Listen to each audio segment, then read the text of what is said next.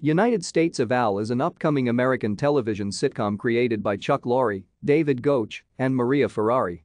Starring Adhir Kalyan in the title character as Al, and Parker Young, Dean Norris, Elizabeth Alderfer, Kelli Goss, and Farrah Mackenzie in main roles, the series is scheduled to premiere on CBS on April 1, 2021.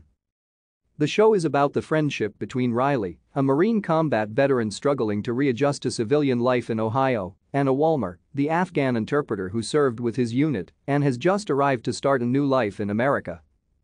On October 10, 2019, it was reported that a television pilot from Chuck Lorre, David Goetsch, and Maria Ferrari had received a large production commitment from CBS. A multi-camera sitcom titled United States of Al, the pilot produced by Warner Bros. Television Studios and Chuck Lorre Productions, and executive produced by Lorre, Goetsch, Ferrari, Reza Aslan, Mahid Tausi, and director Mark Zandrowski. In November 2020, CBS gave the project a series order, scheduling it to premiere on April 1, 2021.